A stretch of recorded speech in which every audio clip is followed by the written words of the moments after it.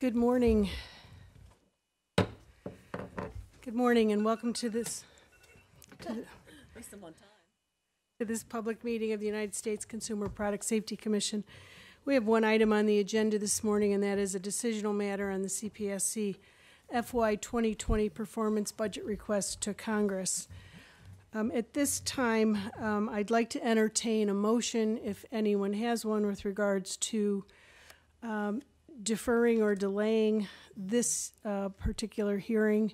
There's been some conversation that it may make sense to defer this either to a later hour today or tomorrow morning, depending if schedules allow. So I'll entertain a motion if anyone has one, and if not, then we will proceed as planned. Okay, hearing no motions, then we will continue as planned. I will begin just by saying it's highly unusual for us to be holding a public hearing on our budget request, which is classified as for official use only until the President submits it to the Congress next week. With that in mind, Melissa Hampshire, the Acting General Counsel this week, has provided all of us with guidance regarding this morning's hearing. I would ask Melissa to closely monitor the hearing to avoid any digressions.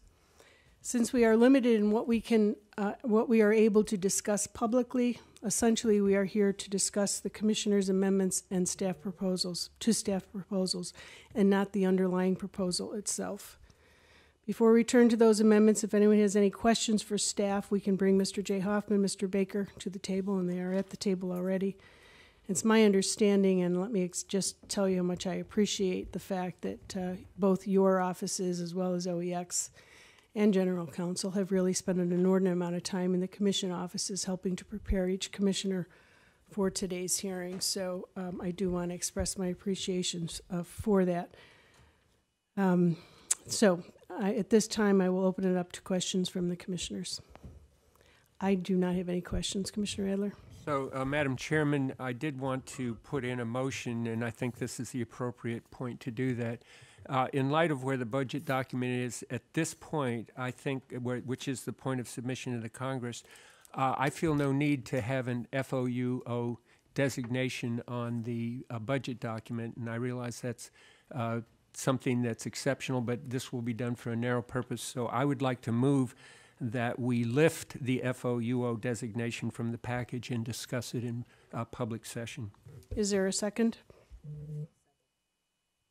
Commissioner Adler, I'll recognize you for your motion and ask you to describe it. You have up to 3 minutes to describe it, and then after the conclusion, I'm sorry, you already did. So once it's been seconded, which it has been, we will move to consideration of Commissioner Adler's motion. So I really don't have much to add other than I've looked at all the controlling authorities about whether we must have an FOUO designation for the package, and at this point I don't believe that we do. And so at least for purposes of this one discussion on this one budget document, I would again urge my colleagues to vote to lift the FOUO designation. So at this time, each Commissioner will have the opportunity to question the sponsor of the motion, and I will begin the line of questioning. So I guess my question to Commissioner Adler is, has this ever happened before, that the agency on an FOUO budget, that we have lifted that designation to the budget? Well, thank you for asking that. Now I get to go into my memory banks, and I will just tell you, back in the day when the Commission was addressing budget documents, we had all of our meetings in open and public deliberation. I'm sorry, and I should have explained this. I'll ask my questions. We'll go around the dais with questions, and then at the end we'll give you the opportunity. My concern with regards to this is we've received a very clear guidance from OMB that their preference to this agency is that we do not have an open meeting, that this is an FOUO budget, and I guess I would ask you to consider that in the decision in this motion to open this hearing and waive the designation. Has that ever been done before? And I guess my last question would be, is there a concern by defying what OMB's guidance to this agency is that we would, number one, set an unpleasant precedent, and number two, be, I think, jeopardizing the agency and the position of the agency and our relationship with OMB. Well, again, thank you for that. And I would say a couple of things. First of all, this agency, unlike some other agencies, has a provision called 27K, which gives us more independence in terms of submitting our budget and requiring us to submit it simultaneously to the Congress. And there's language in 27K that says, at least when it comes to legislation, that we are not required to get pre-approval from any outside entity. But I do want to underscore your concern about being harmonious with OMB, and I think to the extent anybody from OMB watching this discussion would be concerned, I think their concerns are not going to be terribly raised or met, because I think what they'll find is that this is a very narrow focus of our discussion. But I do think that there's ample precedent in history. As I say, back in the day, the Commission had all of its deliberations about the budget with similar guidance from OMB, I should add, where the Commission actually deliberated and voted on the budget in its entirety in public. I just want to reclaim my time, and then I'll ask Commissioner Kay if he has any questions. And to that point that this has happened and there's a lot of precedence for this, I am not certain about that, and I think that is something we should understand, because at least in recent history, there has been no precedent that this budget document would be open, that the designation would be waived, and that we would have an open hearing on this topic. In fact, a public hearing, whether or not the document is, if the security is waived or not, this has never happened, and I've been here 6 years now. Back in the day, I don't know that, but I know in most recent history, there is no record of this ever happening. Commissioner Kay, do you have any questions for Commissioner Adler? Thank you, Madam Chair, and thank you to Commissioner Adler for offering this. And Commissioner Adler, could you just maybe expand a little bit on the practice that did occur and what that time period was, to the extent that you remember that, please? Yeah, again, we had similar guidance from OMB back in those days, but in light of the Sunshine Act and in light of the Commission's independence and the strong language that was contained in 27K, the Commission on an ongoing basis year after year would have open deliberations, to the point where we would say, you'd see people saying, I'll give you $20,000 for this project if you'll give me an advance if you'll give me 3 extra FTEs on that.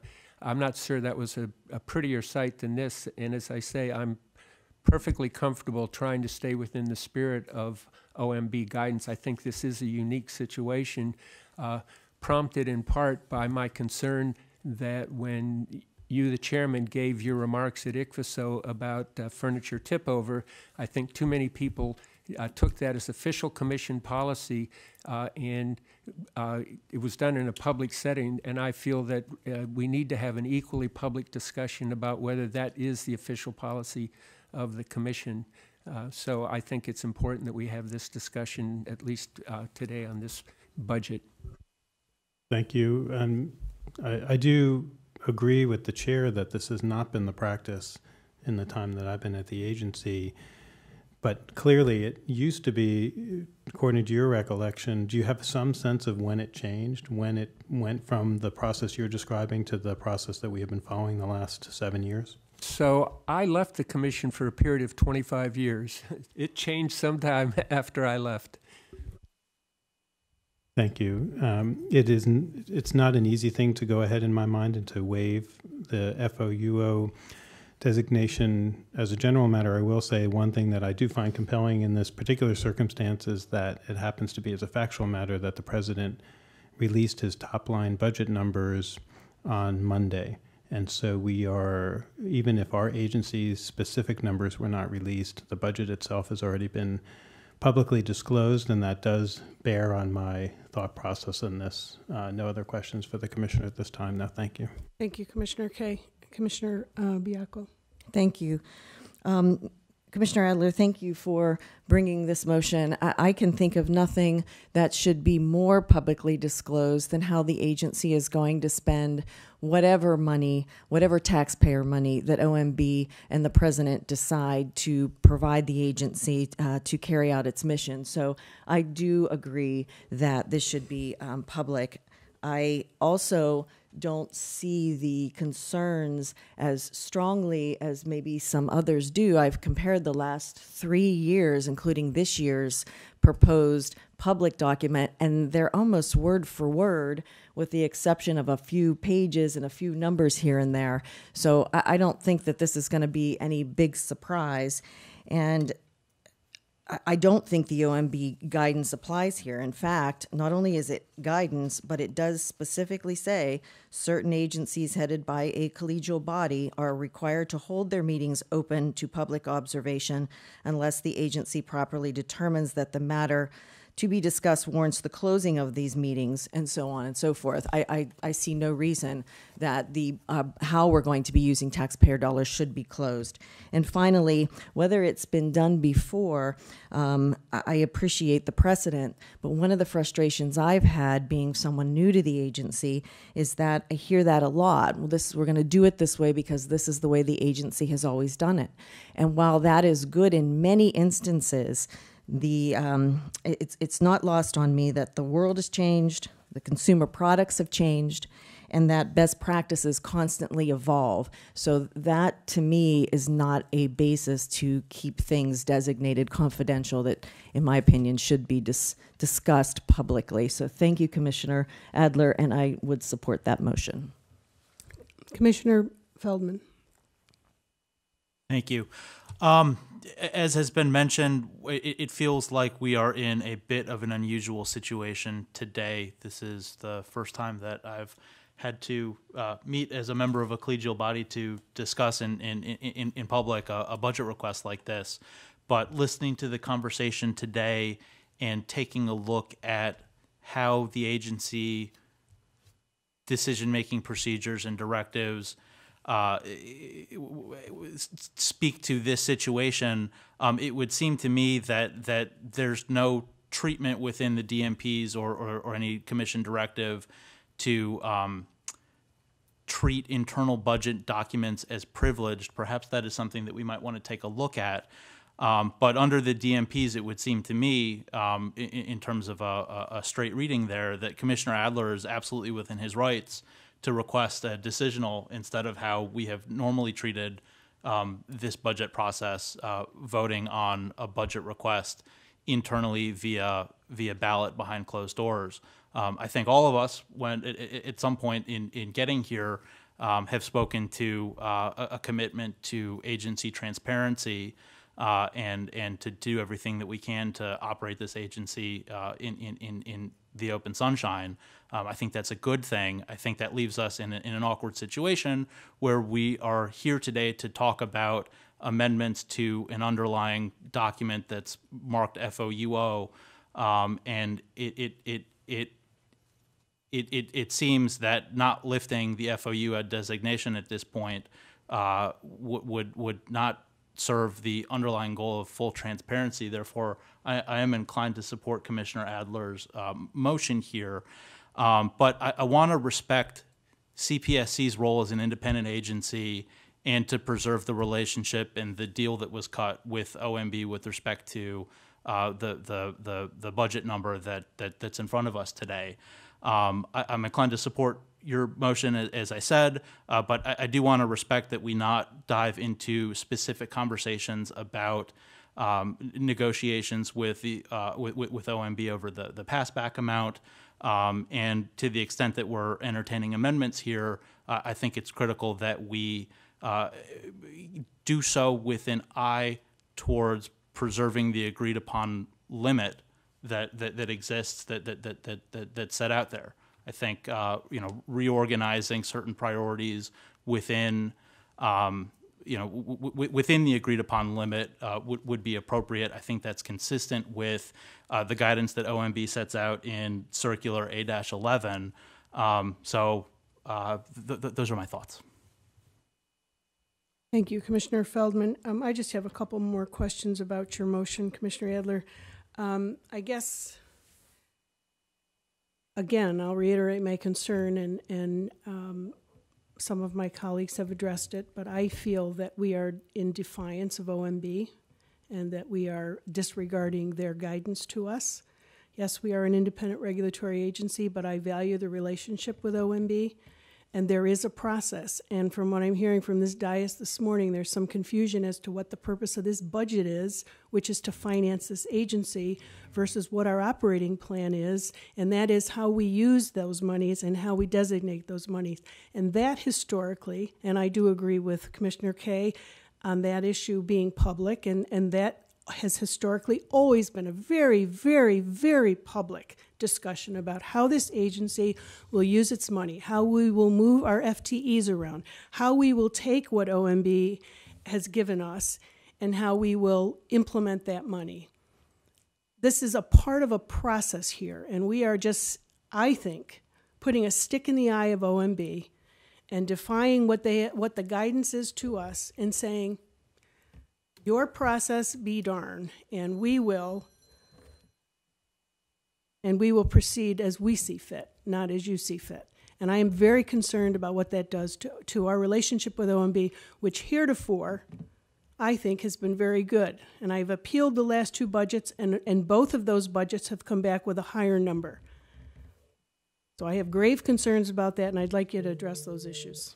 Well, thank you very much, and I would challenge the premise of your statement, which is that it's defying OMB. I think what we're doing is carrying out a strong congressional mandate that applies to this agency as embodied in Section 27K. And I think, as I say, anybody from OMB watching the discussion today, I think they would find themselves not in the least concerned about the discussion we have. And I think that Commissioner Feldman putting a boundary about what the discussion is going to be makes perfect sense to me.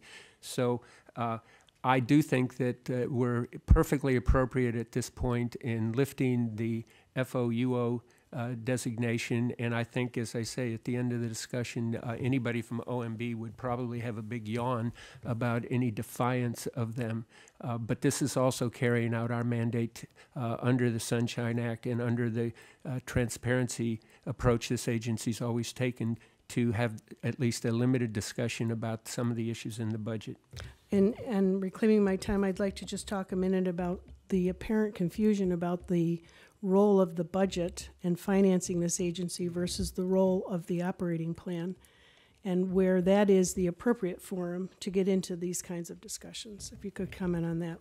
Yeah, so speaking as a commissioner and not as the chairman, there are only a few points in a given fiscal year when we get to put in concrete proposals. One of those is the budget, one of them is the operating plan, one of them is the mid-year review. To cut us off from putting in substantive proposals into the budget rather than in putting those into the op plan, it makes no sense to me. There will be follow-up, I think, from all of us to the op plan and in mid-year review. But I'd like to reclaim my time. I believe the time for us to have inserted our thoughts and our wishes was in September when we submitted our budget to OMB. Not now. The ship has sailed. Well, again, reclaiming whether I have any time or not, what makes this unique, I repeat, is that when the chairman gave a speech to ICFSO, one of the things you did was to lay out, I thought, a very thoughtful approach on furniture tip-over, but that was done in a very public setting, and I had no advance notice about what was going to be said. Let me finish, if I might. And so I think we need to have at least as public a discussion about what our policy is going to be on furniture tip-over here as was done at ICFSO. And I will just say that I believe that you, as acting chairman, and Commissioner Kay both understand the the chair. That is the speech we give at ICFSO. It is an opportunity not for me to outline the agency's policy, but for me to outline my priorities and what I think this agency should be focused on, which we will continue to do in the operating plan, and that is the topic of tip-overs, which we consider to be one of the top hazards that we deal with in this agency. So I have every right to do that. I never once said it was the policy of this commission, but rather it was my own views. Commissioner Kay. Thank you, Madam Chair. And you're correct, I sat in your seat, and so I completely understand your frustrations. And I'll just reiterate that what makes this unique for me in this instance is just that the budget has already been released. And again, I understand our number has not been released, but I do think that has factually changed the analysis for me. And so, but everything else you're talking about and the wanting to respect certain relationships and how we've done things, and certainly the prerogatives of the chair, I completely agree with. I would only push back a teeny bit gently on the idea of including substance at this stage. I recognize that that's not ideal, but I do think we, first of all, have at least one new commissioner from when we did it last time, or at least Commission 2. Well, I think you might have been here when we did the September one, but certainly in terms of onboarding and people understanding. And so it might be that we are a little bit earlier in the game next budget cycle, but I do think, considering where we all are right now, that it's certainly important that we have a chance to air these issues, as Commissioner Adler mentioned. But I have no further questions for him. Thank you. Thank you, Commissioner Kay. Commissioner Bielko? No further questions. Thank you. Commissioner Feldman? No further questions. Thanks. Having heard no further discussions, we'll move to vote on the motion. Commissioner Adler, how do you vote? I vote aye. Commissioner Kay? Aye. Commissioner Bielko? Aye. Commissioner Feldman? Aye. And I vote no. The yeas are 4, the nays are 1. The motion by Commissioner Adler is adopted.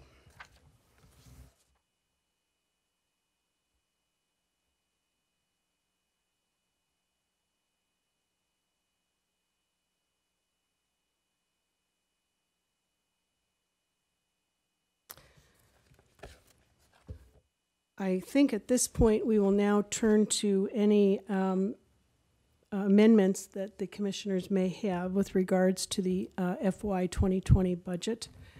And I believe we will begin with Commissioner Kay. I will recognize you for your amendment. I will ask you to describe it to 3 minutes, and after conclusion of that, I will ask for a second. Commissioner Kay, you can proceed. Thank you. Thank you, Madam Chair. And I'll just keep it simple. And even though we did waive the designation, I think maybe by habit I'll probably still speak more at a higher level anyway. The purpose of my amendment is to adjust the top line of our budget request, and in a manner that would go upward and I think reflect really the bare minimum of what this agency knows it needs, and I think that's important to emphasize, what we know we need to be effective on the hazards in front of us and the hazards that are coming.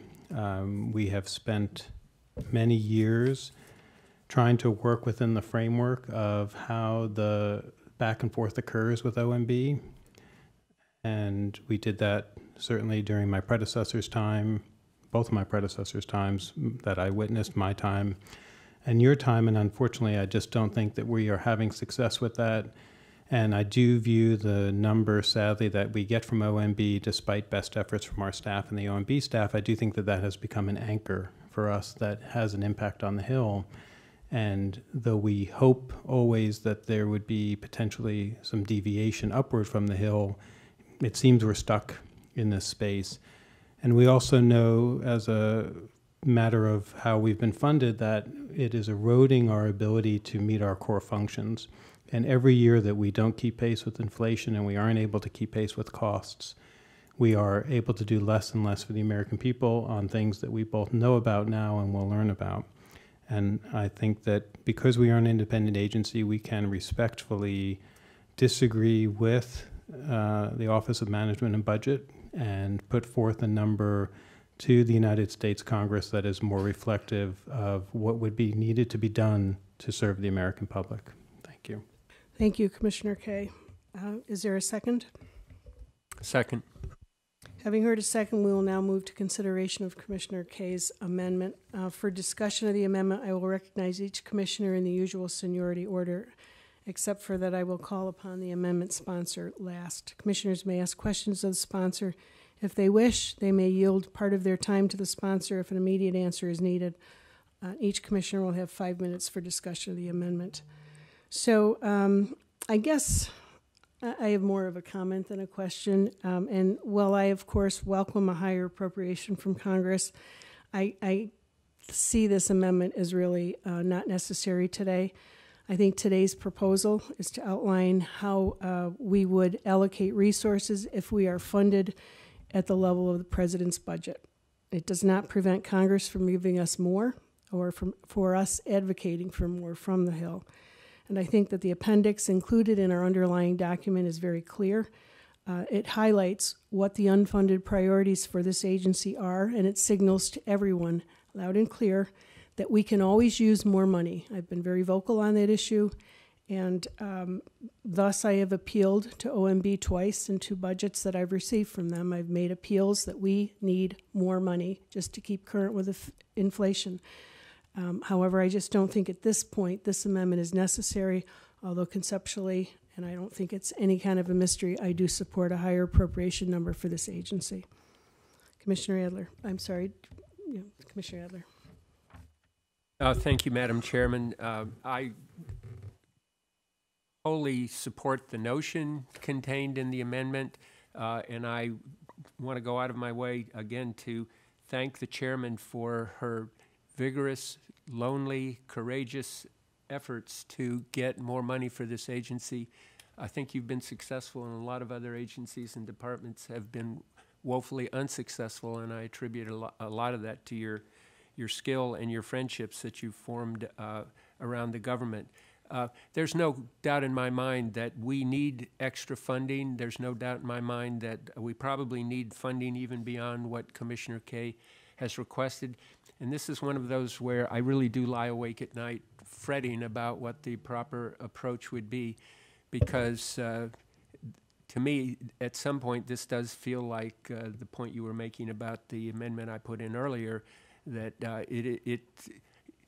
it's an important gesture. I would hope that Commissioner Kaye would write a vigorous dissent to any vote that we take, but I'm conflicted about whether I want to vote for it. In other words, whether my voting for this amendment would add the slightest scintilla of a bit of a hint of extra oomph to getting a higher budget for us. If I thought that it would, I would immediately and wholeheartedly support it. But at least at this point, I've got many of the same reservations that you've expressed, Madam Chairman. Thank you, Commissioner Adler. Commissioner Bielko. Thank you. Thank you, Commissioner Kaye, for this proposed amendment. I, too, I'm glad you brought this to us for consideration. I think that asking for an additional amount of money is never a bad thing. I also have the same reservations that Commissioner Adler does about, at this point, asking for a specific number. I don't know that we would be successful. However, what I see in your amendment as important is that you are speaking, and please correct me if I'm wrong, but you're speaking to some priorities that you think the commission should have, that at least as this document that'll now be public is drafted, we've left as, for lack of a better term, not a priority. So I do agree that some of the unfunded, the priorities that'll be left unfunded are important, and to the extent this amendment or any of the other amendments proposed today can do anything to help that out in that regard, I would support it. Thank you, Commissioner Bielko. Commissioner Feldman. Thank you, Acting Chairman. I must reluctantly vote no on this amendment out of respect for the agreed-upon funding level with OMB. I agree with and I support all the underlying programs that your amendment is seeking to fund. I would be a solid yes on this amendment if it sought to identify budget-neutral offsets from within the existing top-line allocation. Unfortunately, it does not. The budget request that we're voting on today is, as the acting chairman laid out, one step in a larger process. I support continued advocacy to fund these items with respect to outreach to congressional appropriators, but because of the way that this is drafted right now, and out of respect for the negotiation process with OMB and the top line that we've mutually agreed upon, I'm a reluctant no on this amendment. Thank you, Commissioner Feldman. Does anyone have any other questions of Commissioner Kaye? Commissioner Kaye, you may. May I speak? Please. Thank you. Well, the good news is I'm hearing unanimity. The bad news is the wrong kind. What I would ask my colleagues, recognizing where the votes might be going, is to see how this, we'll have the vote, it will obviously go down, but see how this process plays out over the next number of months. And if it turns out that, unfortunately, we are not funded at a materially different level than we have been for the last number of years, and the need to meet inflation and any welcome staff salary increases, anything that we can't accommodate does continue to eat into our base and our ability to provide core safety work, I would ask that you would consider, as we go into the next budget cycle, us asserting our independence a little bit more and having a willingness to start in the earlier part of the process to maybe have a higher number. That would be my request. Other than that, I have no further comments. Thank you. Thank you, Commissioner Kay. Hearing no further discussion, we will now move to vote on Commissioner Kay's amendment. Commissioner Adler, how do you vote? I abstain from the vote. Commissioner Kay. I vote aye. Commissioner Biacco. I vote no, but let me also just say I wish I was as articulate as Commissioner Feldman because he couldn't have said it better. But I'm sorry, for this particular amendment, I would have to say no. And Commissioner Feldman. I vote no. And I vote no.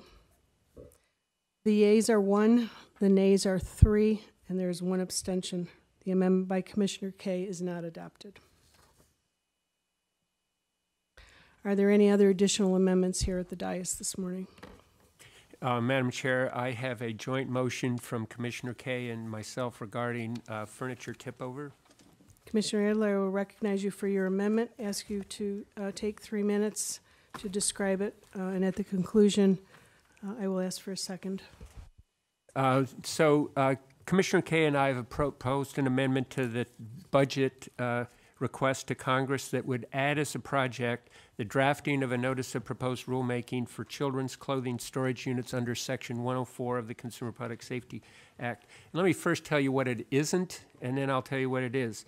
We have not proposed to halt or slow work on the development of a broader rule under Section 7 and 9 of CPSA to address furniture tip-overs. We understand that this is a proposal that's limited to a subset. We think it's a substantial subset, but it's a subset of clothing storage units that present hazards to children. But just because we can't protect all kids doesn't mean we shouldn't protect as many as we can, as quickly as we can. And I want to note in passing that I think we're all aware that there's a piece of legislation called the Sturdy Act, which, if it were enacted, would solve a lot of our problems because it would enable us to promulgate in a very streamlined fashion a consumer product safety rule for clothing storage units that would protect all children because it would address all clothing storage units. What we propose to do is just apply the technical and engineering research that's underway already for a rule under Section 7 and 9. But this is a much, much faster and more efficient approach to doing that. And let me just note, in the 10 years that we've had Section 104, the agency's drafted roughly 20 safety standards under Section 104. In that 10-year period, we have drafted 1 standard on the provisions of 7 and 9. The metaphor I use, or the analogy I use, is this is inciting a stampede of turtles through a vat of peanut butter, the pace. When you look at the differences between drafting a rule under Section 7 and 9 and drafting a rule under 104, they're just huge differences. We have well over a dozen findings and steps that we have to make in order to draft a Section 7-9 rule. And I got to admit, over the years of watching these rules being drafted, I have yet to see a single rule that was improved by these cumbersome procedures. And in sharp contrast, Section 104 applies the traditional common informal 553 rulemaking provisions of the Administrative Procedure Act with 1 additional step, consulting with outside groups, and 1 additional finding, namely that the standard be more stringent than a voluntary standard. And I would also note, to date, with all our 20 rules, we've never had a legal challenge to any of the 104 rules. And I want to repeat what I said, Madam Chairman. I very much appreciated the language you used and the proposals you made at ICFSO. I would not necessarily quarrel with your call to raise the weight for measuring tip overs from 50 pounds to 60 pounds or lowering the height requirement to 27 inches. But there's still some issues that remain to be addressed. For example, children not just hanging gently from a clothing storage unit, but climbing up it, children pulling out multiple drawers from a clothing storage unit, and clothing storage units being placed on carpets and rugs with uneven surfaces. In other words, there are a lot of issues that remain to be addressed that I think we need to do either for a 104 or a Section 7 and 9 rule. Regrettably, the voluntary standard process has not been moving very fast, and we've seen a fair amount of foot dragging from the industry, and I find that very sad. So I think we are at a point for decisive action. By the way, nothing would make Commissioner Kaye or me happier than being able to find a good drafting of an ASTM voluntary standard. That would allow us not to do a 104 rule and not to do a Section 7 and 9 rule, but I'm not holding my breath. I know we've all met with parents of kids killed by tip-overs, and of all the meetings I've attended, many of which keep me awake at night, this one lingers even during the day. I think the parents group made such a compelling case in such a thoughtful, substantive manner that I think I found it compelling, and I hope everyone else would. In closing, if we're to carry out our critical mandate to protect our most vulnerable consumers, Commissioner Kaye and I believe it essential that the Commission declare now our intention to use the full panoply of tools available to us to meet our mandate. Thank you. Thank you, Commissioner Adler. Is there a second? Second. Having heard a second, we will now move to consideration of Commissioner Adler's amendment. For discussion of the amendment, once again, I will recognize each commissioner in the usual seniority order, except for that I will call upon the amendment sponsor last. So I will begin with myself. I don't intend to support this amendment. I frankly don't think this is what Congress intended when they enacted Section 104, the Consumer Product Safety Improvement Act. I don't think they intended to allow this type of regulation. I don't agree that a clothing storage unit, such as a dresser, becomes a durable nursery product just because it is put into a child's room. And let me pause here for a minute just to say that the tip-over issue is a priority of mine, and I frankly think of this agency. We are right now in the middle of some significant testing that has already been outlined to address some of the very issues you speak of in terms of dynamic testing, the drawers, how kids climb on dressers, to address some of those and answer some of those questions. I just don't think that this is the proper mechanism to get to a solution. There's another problem, too, with Commissioner Adler's amendment, Commissioner Kaye's amendment, that there is already a voluntary standard that seeks to prevent tip-over of clothing storage units. But it does not, and there's no specific provision in that applies to children's dressers or even identifies any subset of products that are intended for children under age 5. It is a standard of general applicability, and it would be highly artificial, to say the very least, to carve out a subset of those dressers and adopt a mandatory standard just for those dressers.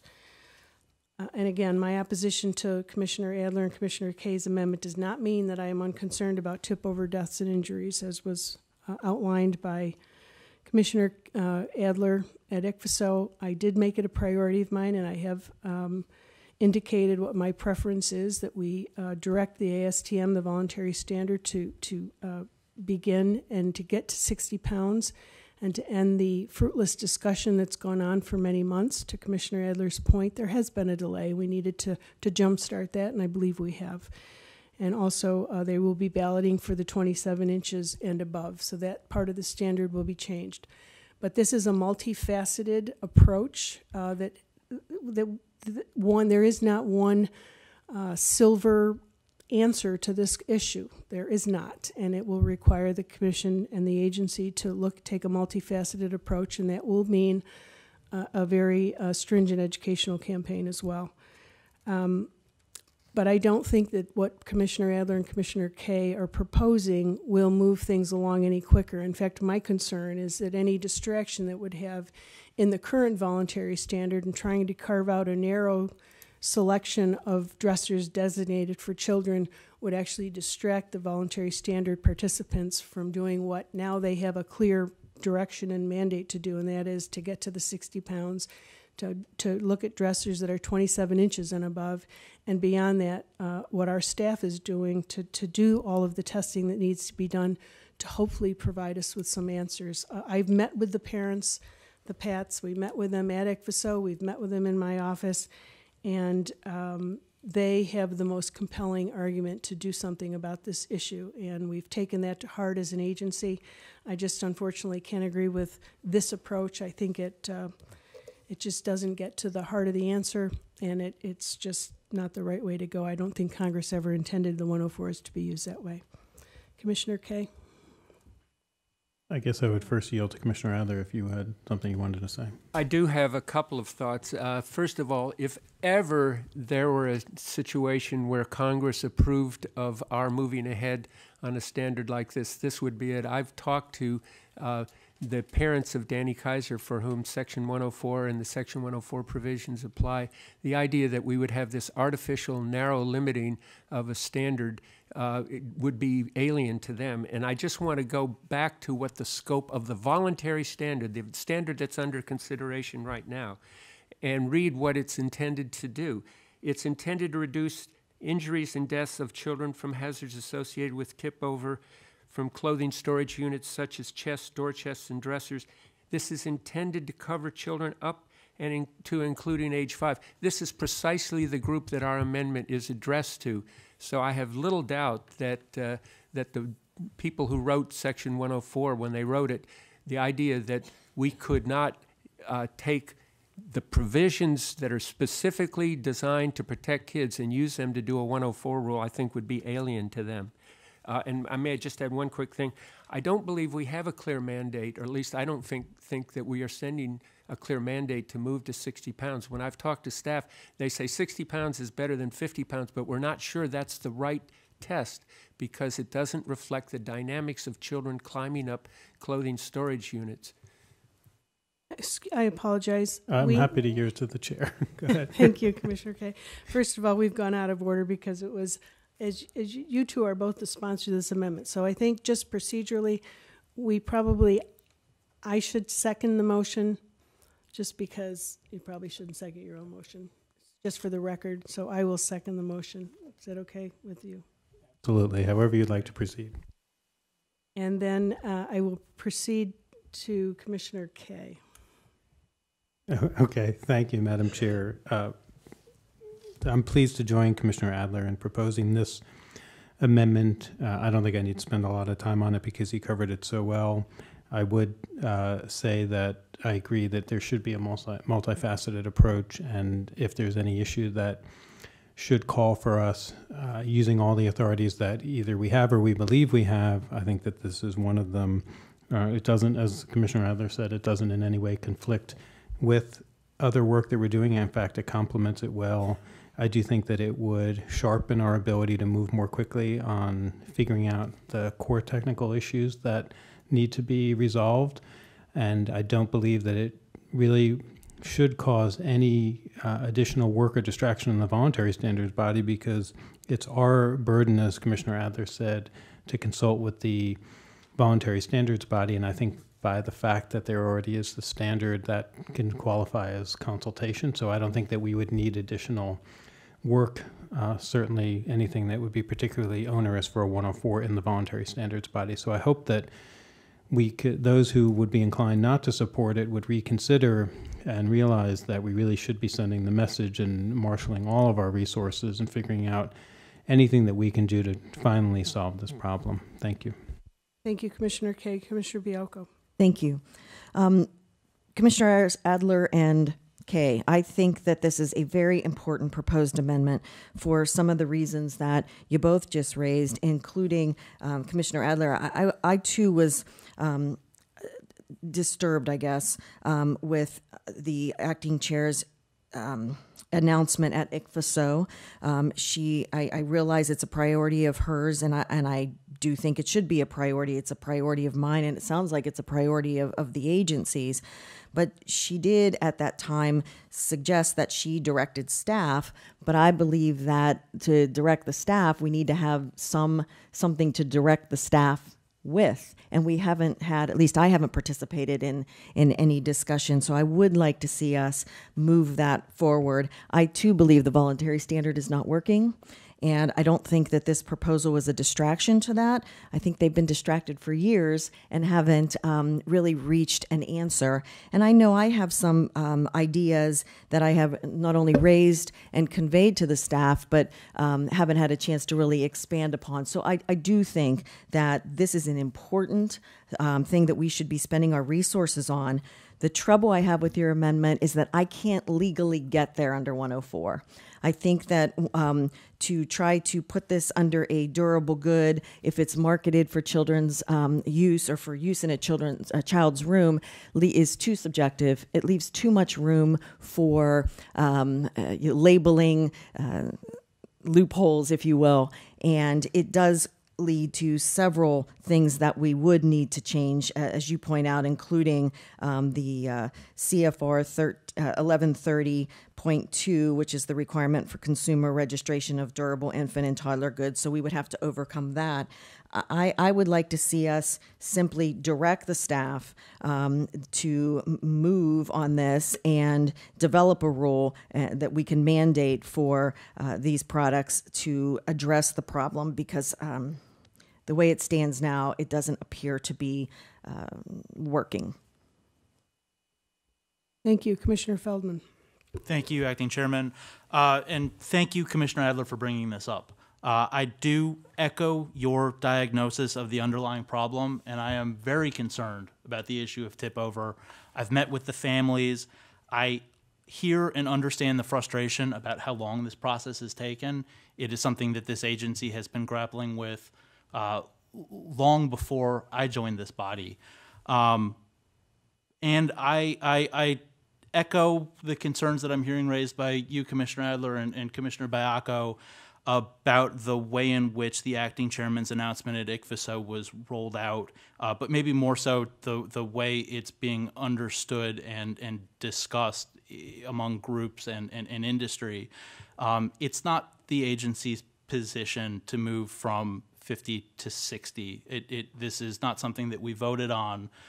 It's not commission capital C policy. But I think that there is still a lane for the full commission here to vote and act. I understand from industry and expert agency staff that simply moving forward from 50 to 60 doesn't fully answer the question in terms of addressing the IDIs and the data from the field that they're seeing. The dynamics at play with tip over incidents appear to be more complicated than the simple static hanging of a weight. That test method may not adequately address the underlying hazard that we would need to solve in order to present a solution that offers real and meaningful change to protect children. But I want to move forward with a mandatory standard, if only to encourage discussion in the subcommittee to get to a place where they're contemplating a more strenuous voluntary standard. But if not, to backstop the matter with a real and meaningful mandatory standard that I think we would be well within our rights under Section 7 to address. The current voluntary standard does not adequately reduce the risk of injury, and we're seeing that in an incidence. And I also question whether the existing voluntary standard is one with which there's substantial compliance. There seems to be an awful large number of non-compliant product that we continue to see in the marketplace, and that's of great concern. Those are the two threshold questions that we as a commission would need to get at in order to move forward under Section 7 of our Act, and I think that that's something that is worth considering. I appreciate Chairman Adler, Commissioner Adler's amendment. I do not think 104 is the right route here. I question how we would go about making a determination of certain product falling within the definition of durable nursery product. And to the extent that we were to pursue a Section 104 rule here, I think that you are only touching a narrow subset of the broader product category and not fully addressing the issue. I'm wondering whether then you are creating a perverse market incentive for furniture manufacturers to market product as adult product that they otherwise would market with all kinds of indicia that it's intended as a child's product.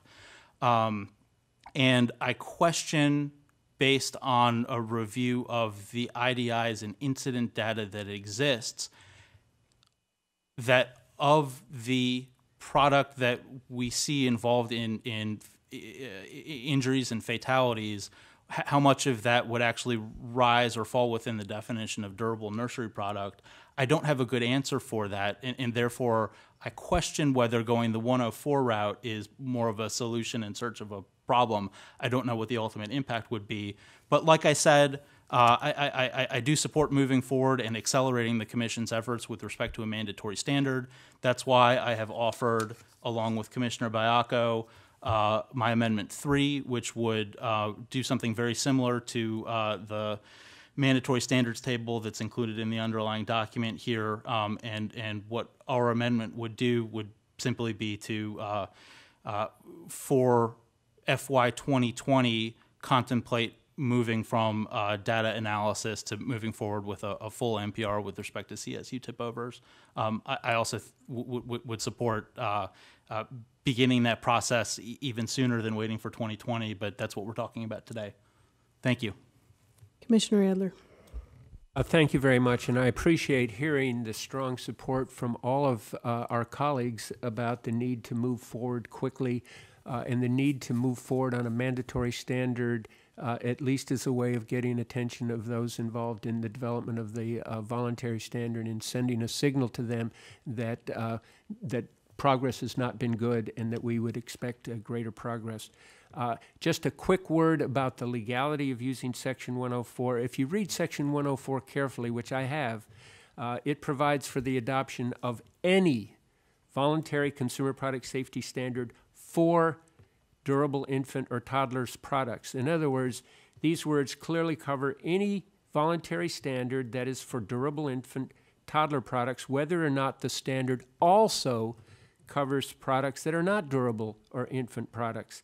It requires only that they be for durable infant products, which clearly the ASTM voluntary standard is, and it never says, and there's no hint in the statute, that the voluntary standard be intended only for such products. And I worry about poison pills. I worry about the development of a voluntary standard, say, for example, for infant bed rails, where somebody would then say, well, we want this to extend to include infant bed rails that are used in hospitals, which is clearly outside of our jurisdiction. And then if you say, well, since it's broader than what we intend to regulate, we can't regulate. It seems to me that as long as it's clearly focused on the product that we're intending, the fact that there are additional products that we can't touch, to me, shouldn't be an argument against the legality of doing it. You may, as a matter of policy, disagree, but I would at least urge you to consider the legality of it. And again, I appreciate the comments of my colleagues, and my only further response would be that it is quite accurate that we cannot protect all, but to me that doesn't mean we shouldn't try to protect those that we can and move vigorously to protect the rest in due course. And again, I thank my colleagues. Thank you, Commissioner Adler. Is there any further discussion? May I respond briefly? Let us go. Excuse me. Let us go in order. Commissioner Kaye. No, thank you. Commissioner Baiocco. No, thank you. Commissioner Feldman. Yes, please. I appreciate Commissioner Adler's comments. In discussing the legality of moving forward with a designation of durable nursery products on a Section 104 rule, I would leave the legality of that to an Article 3 judge. But it is my view that moving forward in that direction is certainly opening the agency up to challenge. I don't have confidence that the agency is going to get it exactly right with respect to what falls within durable nursery product. I think what I fear your amendment would be setting the agency up for is a bit of a false economy where, yes, under the expedited procedures of Section 104, we could move more quickly to a mandatory standard theoretically, given the challenge that route is likely to engender. I worry about how long the litigation process would delay us ultimately getting to an enforceable mandatory standard that withstands scrutiny. I also have concerns about your amendment proceeding under the 104 route, taking staff resources away from pursuing a mandatory rulemaking on Section 7 or 9, which I think we would be on stronger grounds to proceed, and which has the added benefit of being broadly applicable to the entire product line and not just a small subset of clothing storage units. So, thank you. Commissioner Adler? Just to briefly respond, first of all, with respect to this being a matter for an Article 3 court, as a starting point, I think it's got to be something for the Commission to make its own legal decision, and I've noticed my colleague here is not shy about offering interpretations of the law, and the Commission sits down and we decide whether or not we want to proceed with those.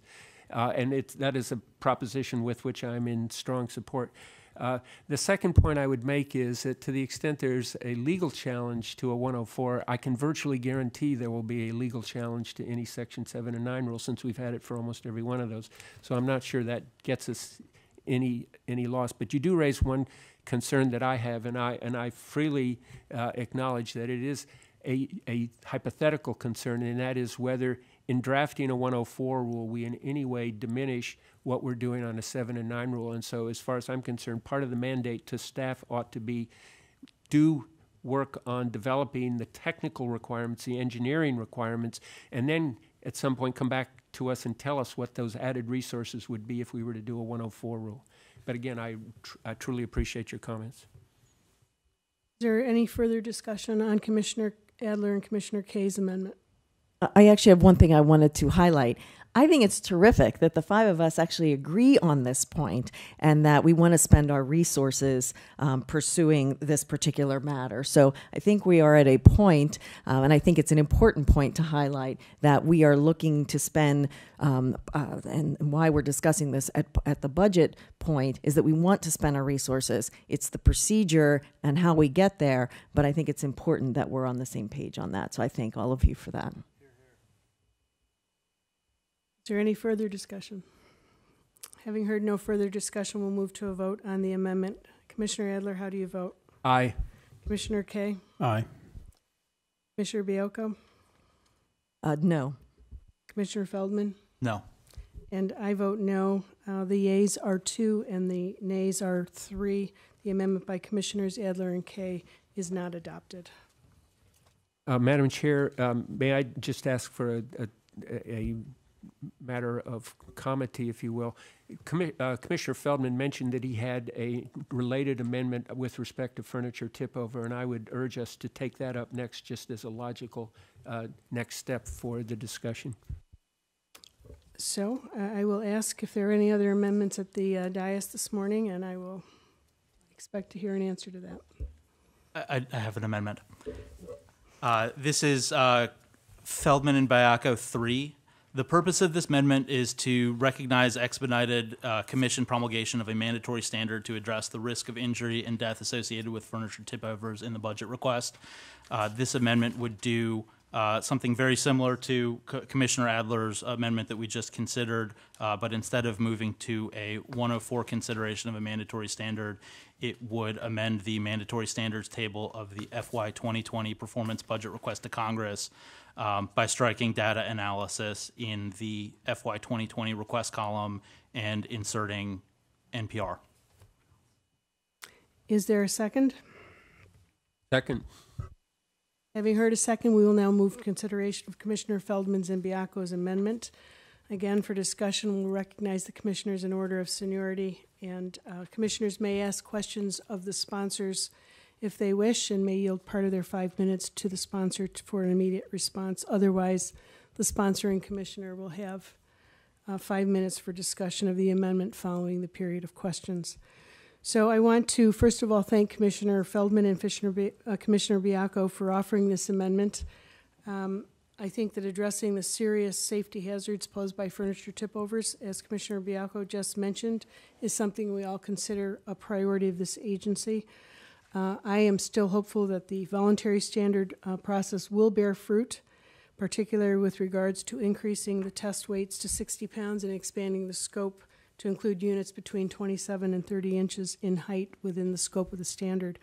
I would like to just kind of reiterate that those are an interim steps that I talked about at ICFSO, not meant to be the answer. I think the agency is spending resources and will continue to spend resources looking at many angles and many aspects of this issue in order that we can find out what is causing these tip-overs and how we can prevent these injuries and these deaths. So I want to thank them for introducing this amendment, and I plan to support it. Thank you, Commissioner Adler. Thank you very much, and I want to thank and commend Commissioners Feldman and Biacco for coming up with what could be best called a Plan B, which is always important. I am comfortable with this, and I'm delighted to support it because at least this way we have an expedited approach. I'll just say that nothing prevents me from monitoring this, and if it looks like we're making good progress, and if Providence smiles that we see the voluntary standards sector coming up with a good standard, that would be ideal. So I do support this as a Plan B with the added caveat that if I don't think I see good progress, I may come back and gently remind my colleagues when we get to mid-year review that there is an alternative approach. So thank you very much. Thank you, Commissioner Adler. Commissioner Kay. Thank you, Madam Chair, and thanks to our colleagues for this amendment. I agree. I think it's an excellent Plan B. We actually were on a glide path a few years ago to move toward an NPR, and for budgetary and other reasons, I think we got sidetracked. And so if this amendment were to pass, this would be a positive correction course back to, I think, where we were going.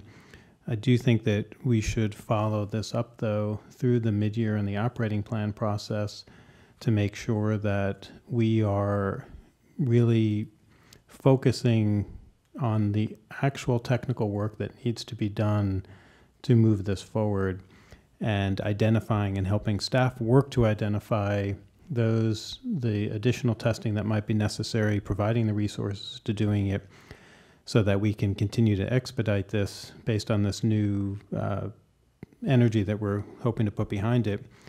I will also say, though, that once we do identify the technical parts, I think the Commission has a role to play in shaping how that NPR looks, because NPRs can go on forever. They can include provisions that in theory might seem really important and might scratch an economical itch or otherwise, but I don't know that they're really necessary at the NPR stage. There's a delicate balance of putting out there for notice and comment what needs to be in there, but I don't think that we need to overdo it. And I think that we all should pay close attention and make sure that the NPR, if one is drafted, and I hope one will be, covers the bases and doesn't really have to go beyond that. And I think that that's something we all should keep monitoring. But happy to support this. I hope it passes. It sounds like it will. And I think this is a good day for trying to move forward on this issue. Thank you. Thank you, Commissioner Kay. Commissioner Biacco. Thank you, and I appreciate the support and the comments that were made. I think there are lots of valid ones with which I agree. I don't have anything new to say, so I'll just pass to Commissioner Feldman. Again, appreciate the support and the nice comments. I would move that we proceed to a vote. Any further discussion? Having heard no further discussion, we will move to a vote on this amendment. Commissioner Adler, how do you vote? I vote aye. Commissioner Kay? Aye. Commissioner Biacco? Aye. Commissioner Feldman? Aye. And I vote yes. The yeas, the ayes are 5, the nays are 0, and the amendment is adopted. Are there any other amendments here this morning? Madam Chair, I would like to open discussion on Feldman and Biacco, number 4. This amendment is a relatively simple amendment to address child nicotine poison prevention enforcement in the underlying budget request. It would make an amendment to the FY 2020 budget initiatives and activities entry of the performance budget request to insert an item on the Child Nicotine Poison Prevention Act enforcement to outline the broad strokes of the requirements under that act, and to state explicitly that the Commission contemplates using a portion of the FY 2020 request allocation for response to support the identification and removal of hazardous product liquid nicotine containers that do not comply with the special packaging requirements of 16 CFR 1700.15. Thank you, Commissioner Feldman. Is there a second? Second. We will now move to consideration of Commissioner Feldman's and Commissioner Biacco's amendment. I will begin the line of questioning. I really don't have any questions or comments other than to say I plan on supporting the amendment. Thank my colleagues for offering it. Commissioner Adler. Thank you, Madam Chair. I also plan to support this, and I do want to, I know it's a joint motion from Commissioner Biacco and Commissioner Feldman, but Commissioner Feldman, I think you deserve special recognition. You've raised this issue with the Commission. You've been a vigorous advocate for enforcing this provision of the law. I think this will protect kids in ways that maybe wouldn't have occurred if you hadn't come on board and done it. So thank you so much for bringing this to our attention. Commissioner Kaye. Thank you, Madam Chair. I also plan to support it. I want to thank the both of you for your advocacy and passion on this issue. I believe both of you have made a difference, and that will lead to safer outcomes, and I'm excited to support this amendment. Thank you. Commissioner Biacco. Thank you, and thank you for your comments, Commissioners. I do think the agency got off to a little bit of a slow start on this particular statute, and to the extent that additional resources or funding will help move that along, I think we should commit them, and therefore why I joined Commissioner Feldman in proposing this amendment. Thank you. Commissioner Feldman. I have no additional comments other than to say I appreciate the uniformity of support and kind words that I'm hearing right now. I think that this is too important an issue for it to ever become divisive. I don't think it is. That's why I'm glad that we're in a position today to vote on this, and I would move that we do so. Thank you very much. I have one technical change just to your amendment, and it just is the consistency of the language. It should be addressed.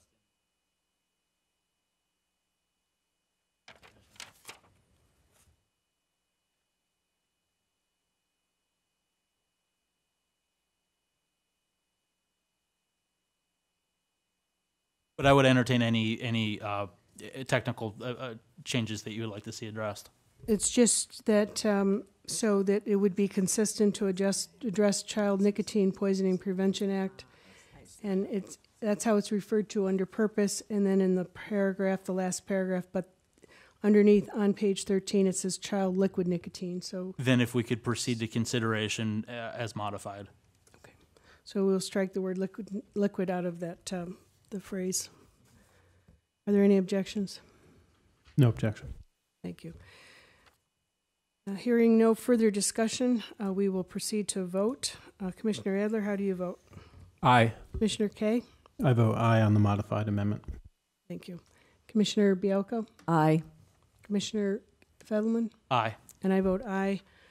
The ayes are 5, the nays are 0, and the amendment is passed by Commissioners Feldman and Biacco. Are there any other amendments at the dais this morning? Acting Chairman, I'd like to proceed to consideration of Feldman and Biacco Amendment Number 2. Excuse me, we're going to take a 5-minute recess since Commissioner Kaye left.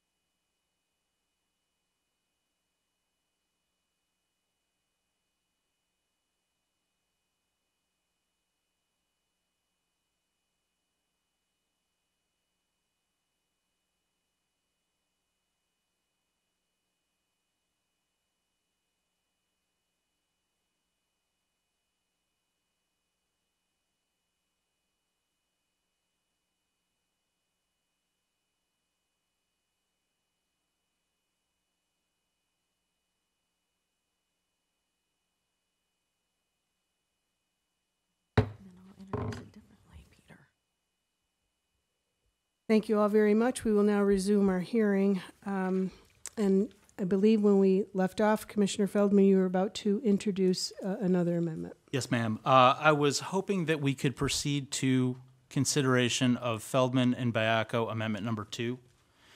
This amendment would include funding for agency data and information technology priorities in the underlying budget request.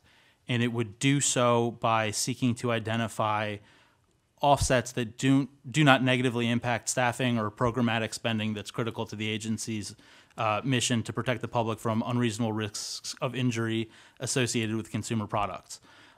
This amendment does in large part what K1 sought to accomplish in terms of identifying items that had been left in the unfunded portion, Appendix A of the underlying document, to move that to the funded document.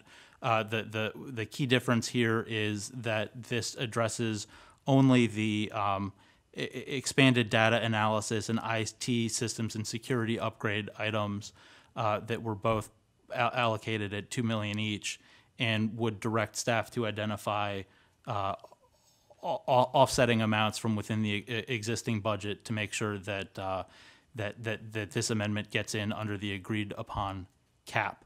I would move for consideration of this amendment. Thank you, Commissioner Feldman. Is there a second? I second it. We'll now move to consideration of Commissioner Feldman's and Biacco's amendment. I will begin with my line of questioning.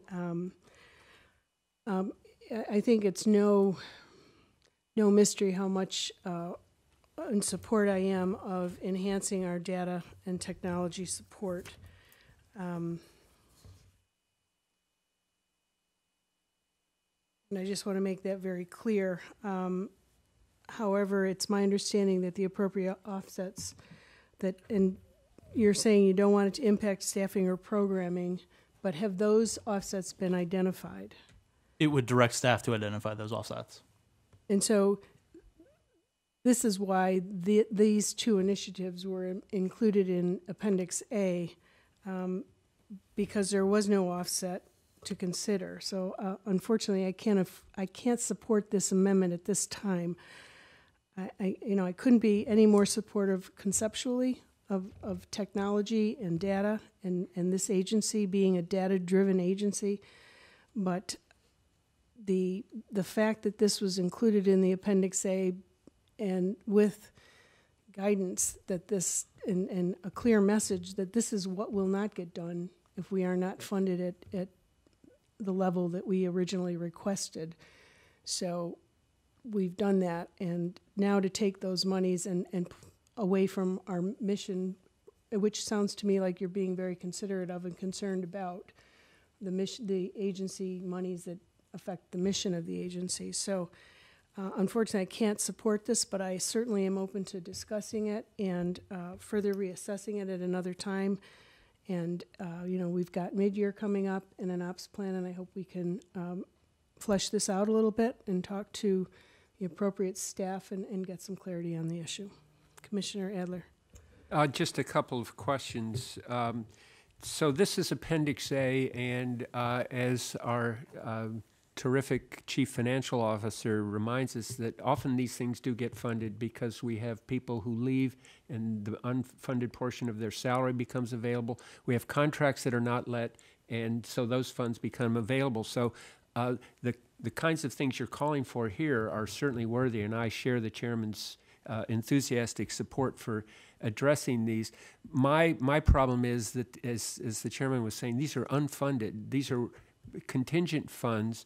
And so, for example, I see that you do not include any acknowledgement of the need for pay inflation and non-pay inflation. Where do those unfunded matters in Appendix A fit into your overall scheme? If you could explain that, that would be helpful. They would remain in Appendix A in the unfunded portion. It was looking at the items that had been relegated to the unfunded Appendix A, and looking within those. All of those items are worthy, and we spoke at some length about the importance of all of the programs that are included in Appendix A when we were considering Commissioner Kay's amendment earlier. taking a look at the importance of data and IT systems to the critical function of this agency that impacts our ability to conduct agency business and to make informed decisions to faithfully execute our statutory mandate, led Commissioner Baiocco, and I don't mean to speak for Commissioner Baiocco, and I to identify the agency data and IT portions of Appendix A as higher priority than the inflation plus ups, and that's why we felt that those two items were appropriate for inclusion in this particular amendment to address it as we are.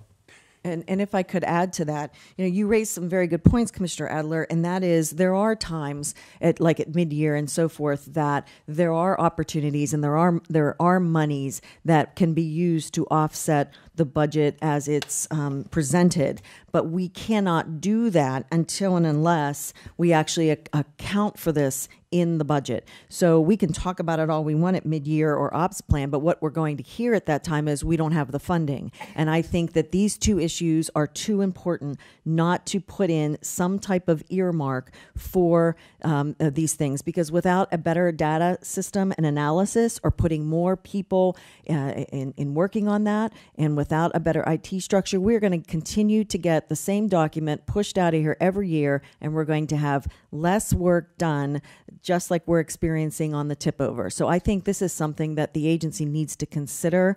This is a 2020 budget. We're sitting here in early 2019. It needs to be earmarked. It needs to be put into the budget, and we can offset it as we go along. And for that reason, I think it needs to be included.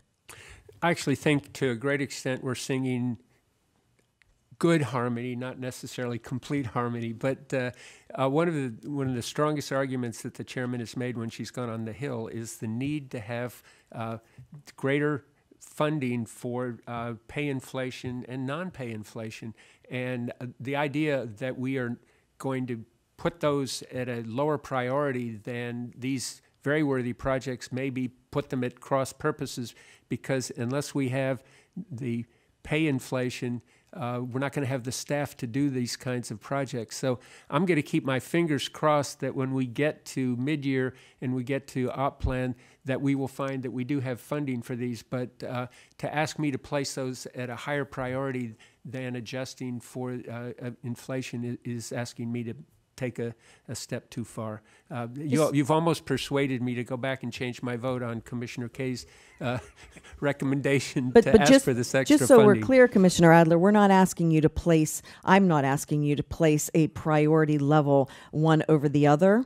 But this is something that I think needs to be earmarked, not to the exclusion of asking for money later for inflation and so forth. But for this is the foundation of this agency. Our data, our analysis, our systems, and the retail reporting system, which is not rising to the level it should be, because we don't have the staff or the ability to process that information. We need to put it in this budget. We need to account for it now so that we can move forward. Otherwise, we're going to be stagnant. If I may reclaim some of my time to address I apologize. Procedurally, though, we're going to go, your time to respond is at the end of, unless they're yielding their 5 minutes. I'm delighted to yield my time. Your time is up, sorry. Thank you. That's why I'm even happier to yield. Sorry, I got a little overzealous there.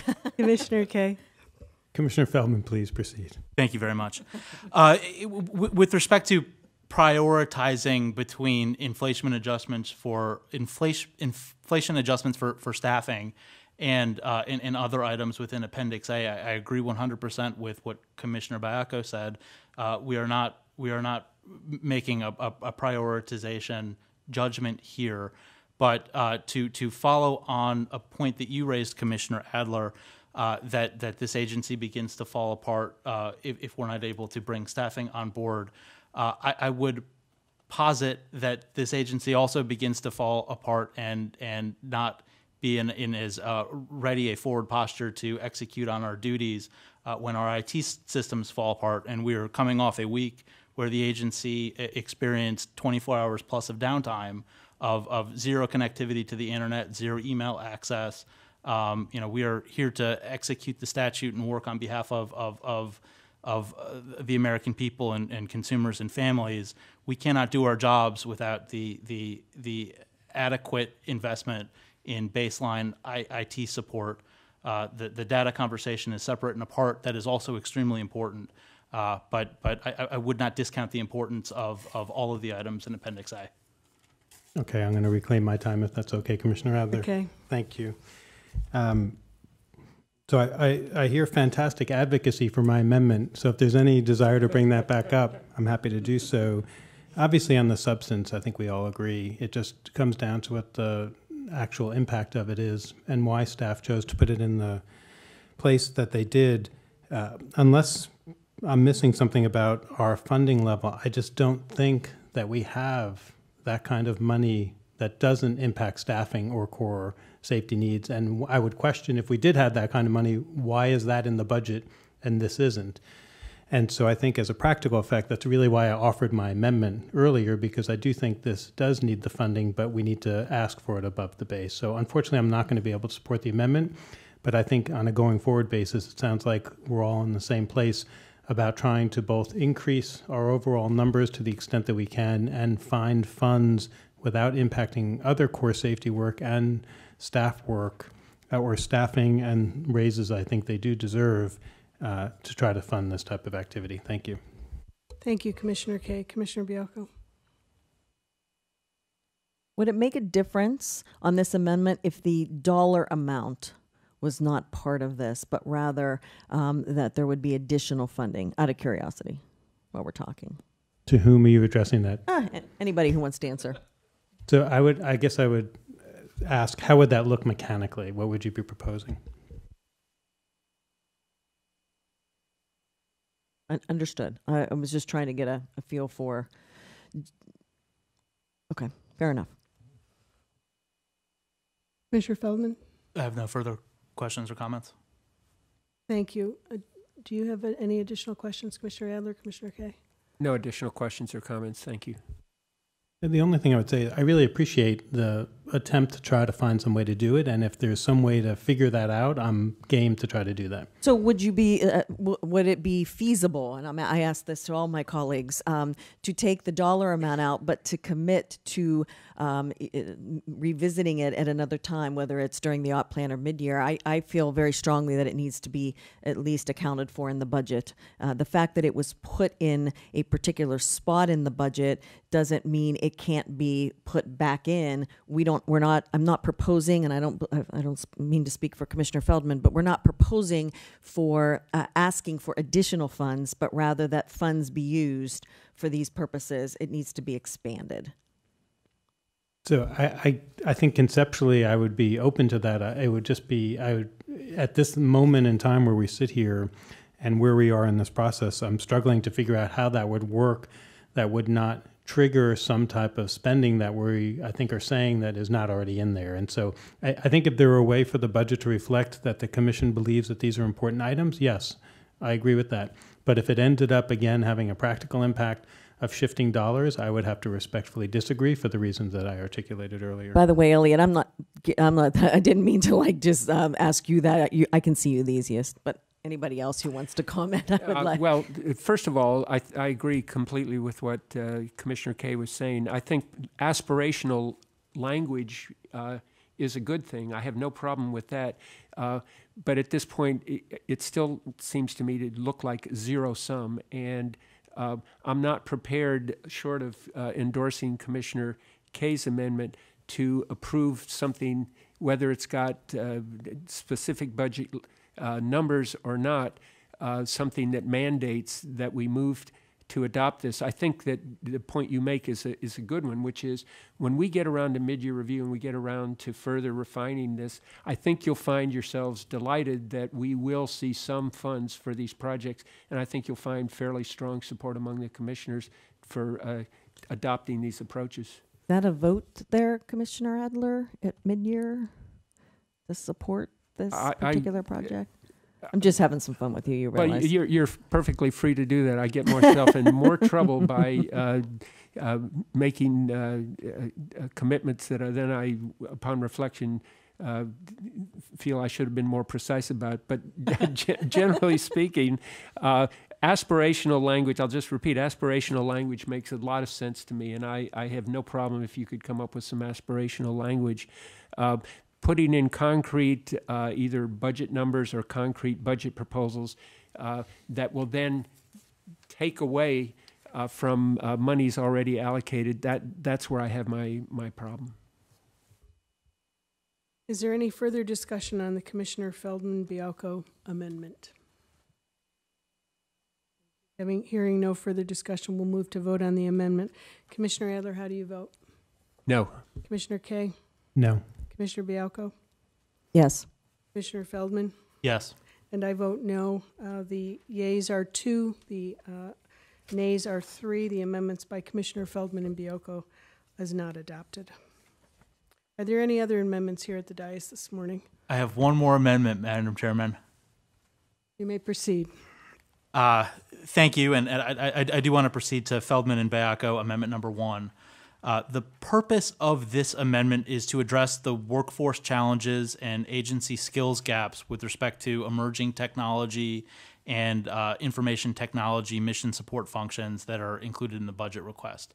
In the underlying document, strategic goal number 1 spells out quite explicitly concerns about the workforce challenges and skills gaps that the agency has with respect to IT, understanding the data that the agency processes, full grasp of the intricacies of emerging technology, be it with respect to the Internet of Things, connected devices, blockchain, e-commerce platforms.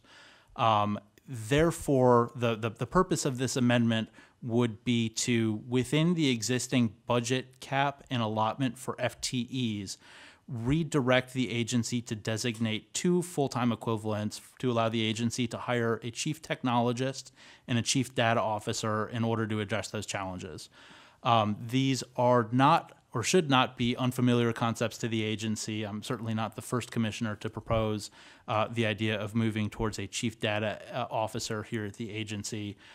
It would be my hope that we could move to include this amendment in the underlying document in order to build that into the baseline assumption going into 2020.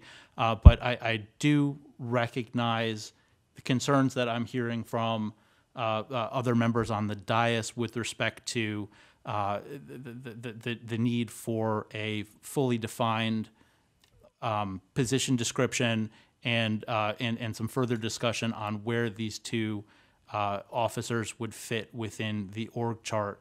It would be my hope that plugging in a chief technologist and a chief data officer, as our sister agencies have done, that these employees would fit astride of the various verticals within the agency, and that their background and expertise would inform all level of work that the agency does. So I hear the concerns that we've had offline, and I do appreciate the support that has been offered for the underlying concept here.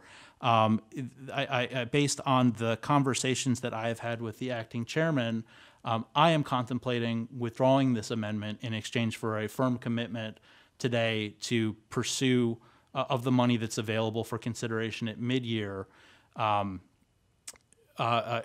commitment to fund 2 FTEs for these 2 positions, and in the interim between now and then to continue to work collegially to put together some meat on the bones with respect to the various position descriptions. That puts me now in a bit of an awkward position, as I'm prepared to withdraw the amendment. The amendment's currently offered as a joint Feldman-Bialko amendment, and I would defer to Commissioner Bialko about how she might want to proceed. I would continue with the amendment.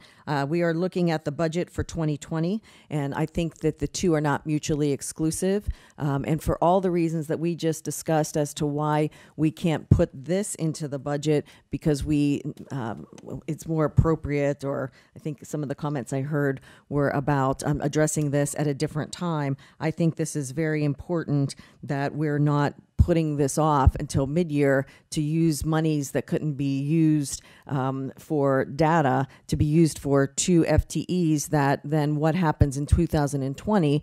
Do they just go away? So I would still go forward. I think this is a very important thing.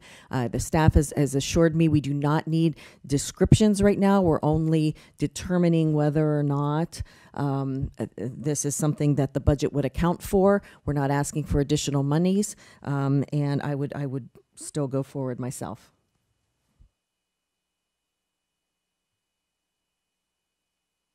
How's that? So, we've got Commissioner Feldman. You withdrew. Did I understand that you? I'm contemplating withdrawing the amendment, but we're in a procedurally. I don't know how to proceed, and I would defer to. Yeah. Sure.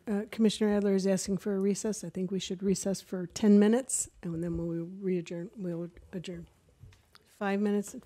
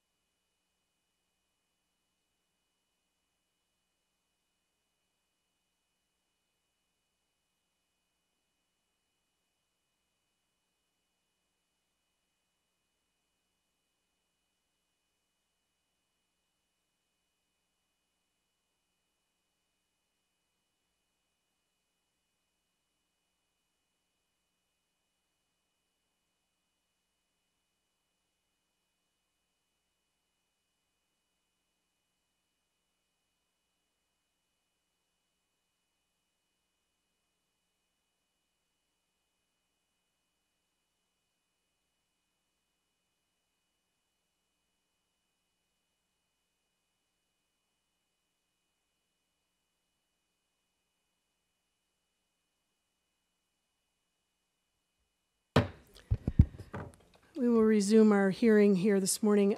I think the first question is, what is the amendment before us, if you two have decided whether... I'm sorry, it's my understanding that we're still considering Feldman back a 1. Okay. So we will proceed with our questions. You've introduced the amendment, and we'll go from there. Madam Chair, I think we need to second it, actually. You call for that, I'm happy to second Is there it. a second? Second. Second. Okay, we will proceed with the questions. I think that there's, again, it's no mystery, no surprise how fully I support enhancing our data and our technology and the capabilities that this agency has with regards to that. I've been an advocate of that for close to the 6 years I've been here. As I expressed to Commissioner Feldman this morning, conceptually, I agree with this concept, and I agree with what he and Commissioner Bialko are intending to do here. But it is just not ripe to introduce it at this point. We have no idea about job descriptions. We have no description about where these 2 FTEs would fit into the agency. I would ask, have you met with Jim Rolfs in IT to understand any needs that IT has? These are ongoing discussions within the agency. And we've been told specifically by staff, please do not give us this type of detail at this point. If this is something you want to include in the budget, that's fine. We only need it generically right now. And further, we are way down in FTEs. There's plenty of space to put them, and we will develop them during mid-year and during the ops plan as we go forward. So it's my understanding it's highly unusual at mid-year to introduce new FTEs. That I'm going to defer to the mid-year OES. projects do not fund FTEs, the mid-year funds. So this would have to be operation Correct. plan. Okay. So I think that this is not ripe. I think conceptually it's an excellent idea. I could not, but I don't think we've done our due diligence in understanding these 2 FTEs, again, where they would fit in, what are the offsets, and how would we move forward with this concept. So unfortunately, I cannot agree to these amendments at this point in time.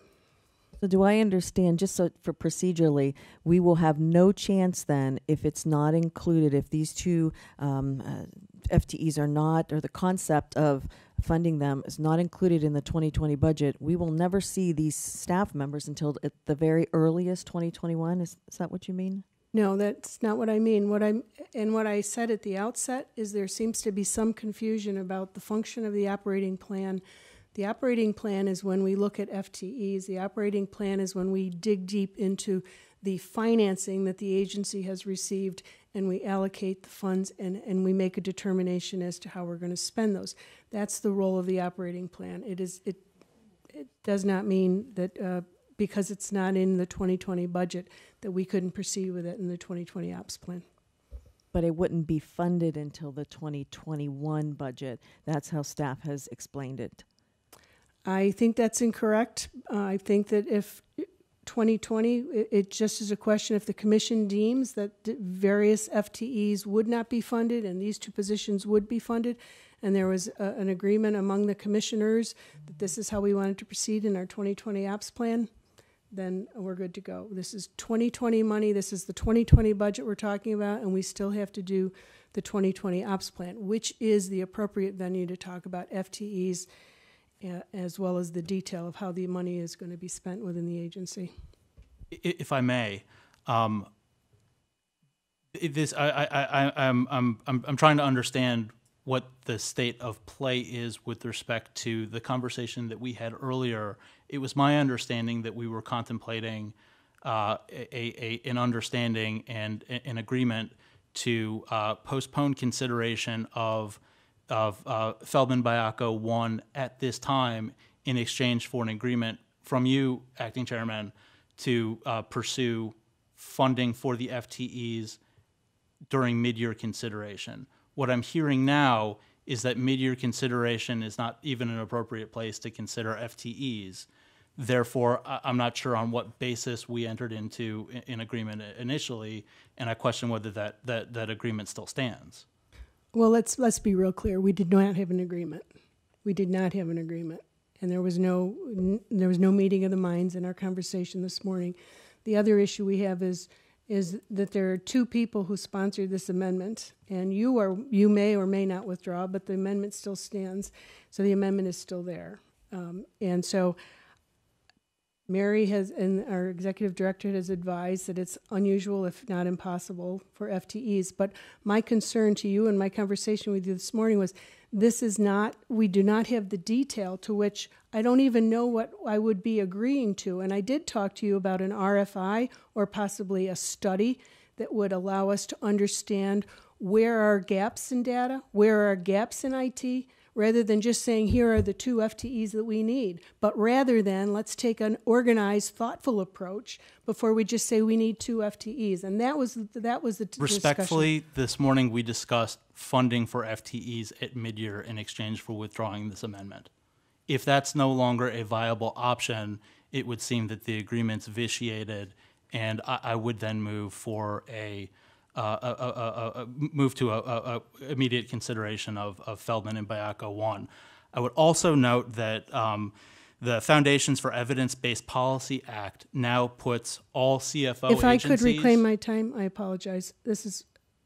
We've seconded the amendment. This is my time to ask questions. My time has expired. It's now Commissioner Adler's. Each commissioner has 5 minutes. At the end of that, you can respond. But I just want to make it real clear, there was no agreement this morning. Commissioner Adler. Well, one of the fascinating things about being a commissioner who's been confirmed is watching the confirmation hearings of those who have not yet been confirmed, and I was fascinated to watch the confirmations of both of you. And Commissioner Feldman, I was particularly caught by the emphasis you put on the need for improving data and data collection and data analysis, and I found those points, first of all, articulately presented and very persuasive. My problem here is not whether we can put in an amendment like this now in the budget or at any point. I think you can put in any amendment that we want at any point. What I would do is, if you've made the case and you want to put it on the agenda, the way I would craft it is to say, the commission hereby approves this subject to the next point when we can add FTEs to whatever the commission's operating plan is. But I think you can bring it up at any time. I think it's perfectly appropriate to bring it up now. My problem, therefore, is not the procedural one. My problem is more substantive. And this is why I would urge both of you to consider withdrawing it. And it's not so much the appropriate time, but is with the appropriate analysis and documentation.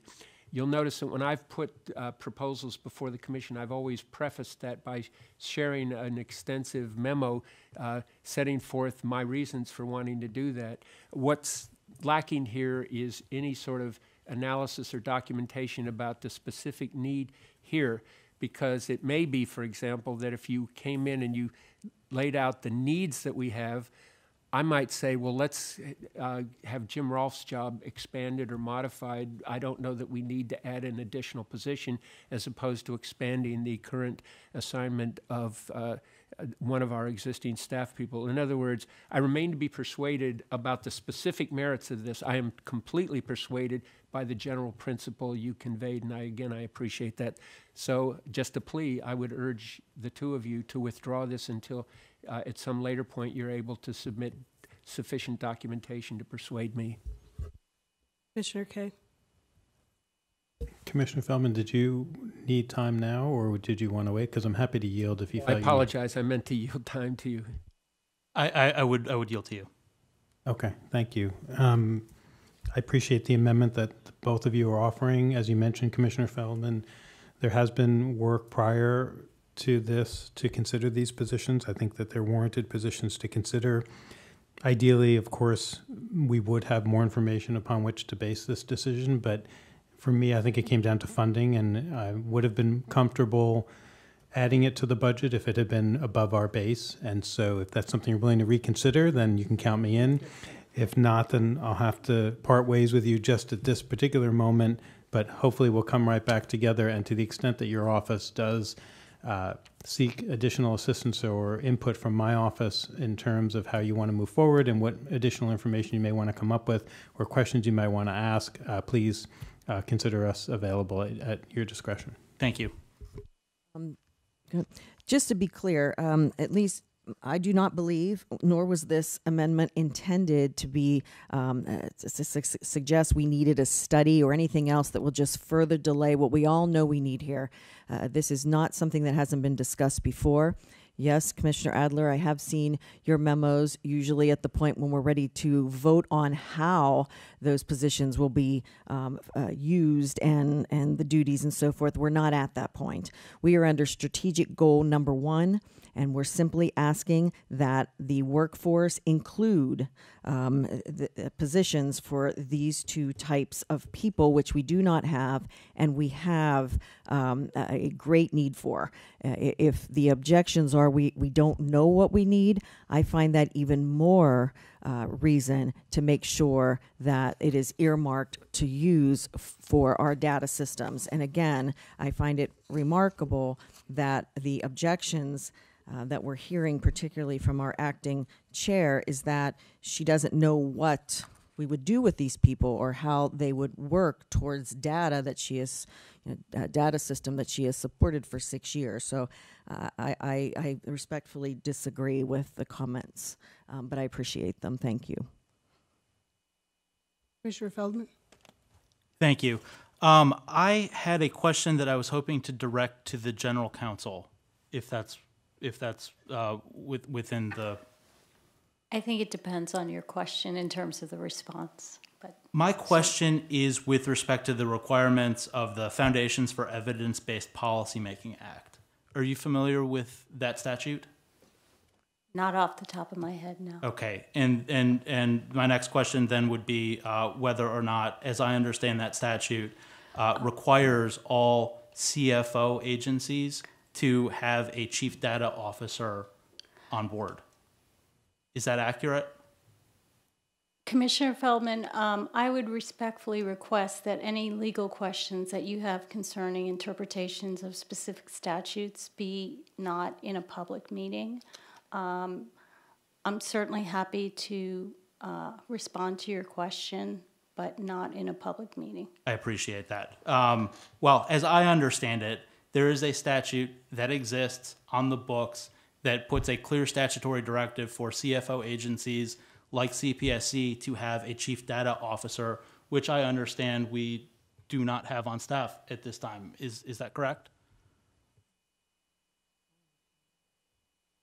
We have a chief information officer, and you know, without getting into the legalities of interpretation of the statute and what our employees are and how they're classified, I don't think we should be responding to that in a public meeting. Okay. Well, it would be my understanding that moving forward with Feldman 1 and Beaca 1 would be in support of fulfilling our statutory obligation under this statute. My next question goes back to the previous discussion with respect to the appropriate place to consider FTE allocations. And the record now seems to support that pursuing those types of allocation decisions that doing that at mid-year is not the appropriate place. Is the appropriate place to address is an appropriate place to address FTE allocations during consideration of a budget? I would argue that the appropriate time is the operating plan. And how does it get funded? We have to vote on the next budget to fund that? The 2020 ops plan will take the 2020 money that's been allocated to this agency. So we right now we are talking about how much money this agency will get financed to us. Then the operating plan takes that money, whatever that amount is, and it will allocate it in a spending plan in the operating budget, the operating plan. May I have a little second of your time to respond? I think it's totally appropriate to bring it up. That's not my objection. My objection is that I need some underlying support and documentation. But I do think, especially because we have so few points, inflection points where we can have amendments adopted, that we should be able to take advantage of those. So I think it's appropriate. It's just it's premature, and I agree with the chairman about that. reclaiming my time. I appreciate that. I would reiterate the statement that I made earlier that the concept and roles of a chief technologist and chief data officer are not unfamiliar to this agency or this body. These are positions that our sister agencies have moved to fill, if among other reasons to make good on their statutory obligations under the Foundations for Evidence-Based Policymaking Act. But understanding, Commissioner Adler, that that consideration of the budget request is in fact an appropriate place to consider arrangement and allocation of FTEs, I would then move for consideration and the yeas and nays on the underlying amendment. Is there any other discussion on Commissioner Bioco, Commissioner Feldman amendment? Having heard no further discussion, we will now call a vote on their amendment. Commissioner Adler, how do you vote? No. Commissioner Kay? No. Commissioner Bioco? Yes. Commissioner Feldman? Yes. And I vote no. The yeas are 2, the nays are 3. The amendment by Commissioner Feldman and Bioco has not been adopted.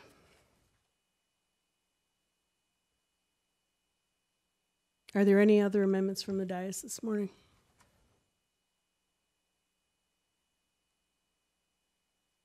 So having heard no further amendments or motions, we will now turn to consideration for the fiscal 2020 budget request to Congress as amended here this morning. Each commissioner will have up to 10 minutes for closing remarks after the conclusion of all of our votes. But at this point, does anyone else wish to be heard for discussion before we vote on the budget as amended?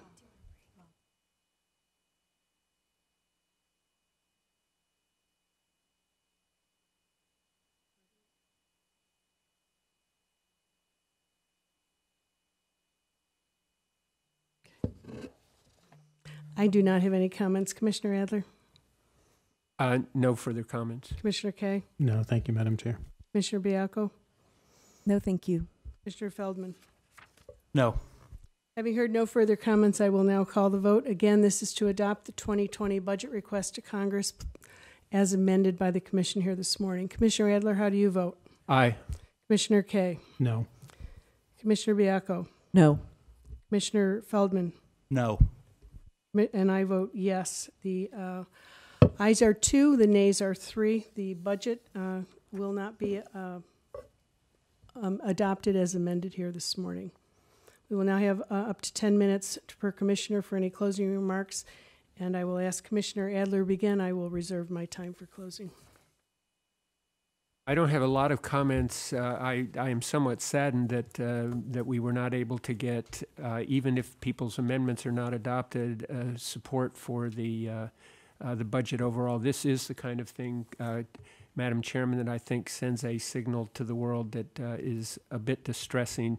I certainly understand the strong feelings of my colleagues, but this is one of those points where, were it up to me, I would say we all have to learn to compromise in favor of a broader approach. So I look forward to whatever the next step is. I did want to make one comment on the general tenor of the meeting today, which, as far as I'm concerned, was almost a model for when people have strong and conflicting views and values, and yet I thought we were all on excellent behavior in the face of some really strong disagreements. I want to commend all of my colleagues for expressions of thoughtfulness and limiting remarks to substantive points. This really, to me, is a model for how a collegial body ought to operate. And so, again, I want to commend all of my colleagues. I have no further comments. Thank you, Commissioner Adler. Commissioner Kay? Thank you, Madam Chair. I'm going to not give a statement now and just publish a written statement. Thank you, Madam Chair. Thank you. Commissioner Bioco? I do not waive my opportunity to issue a written statement, but I do want to say a couple things. One is I do believe and agree that the vote here is distressing, but what it signals to me is that the agency is intent on keep doing the same thing they've been doing for years upon years upon years, which could be, and I'm speculating, but it could be why we're not seeing increases in our funding, because we're not doing anything new.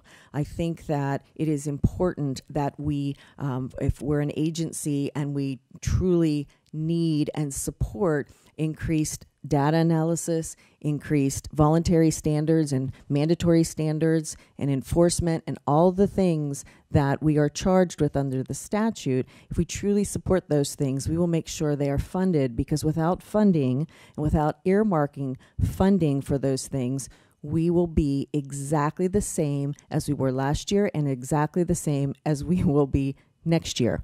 And so I can't vote on the budget without earmarking some of those funds for moving this agency forward, and therefore that is why I voted no. Commissioner Feldman. Thank you. I would echo the everything that's been raised in closing statements right here about the distress that we weren't able to get to yes today. I would note that the deadline to get the budget to OMB is Monday. That gives us a good number of time plus a weekend to continue work, and I hope that we will, to ultimately get to yes on this on the underlying budget.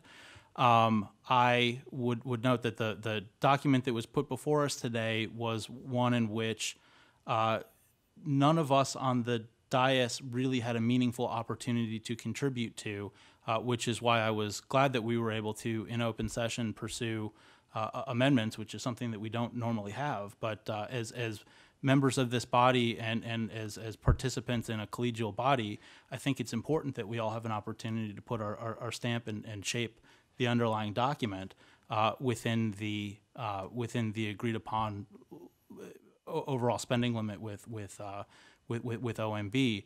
I don't waive my right to issue a written statement at some point in the future, but it's my hope that we're going to continue to work to ultimately get to yes on this. And I yield the balance of my time. Thank you very much. Thank you to all of my colleagues. I just want to begin by thanking staff. Jay and James and the Office of OEX spend an inordinate amount of time trying to brief and prep the commission offices, and thank you for that. Thank you for preparing the budget back in September, where I feel that there was, not Commissioner Feldman, he wasn't here, but the rest of us had input on that budget. I'm not going to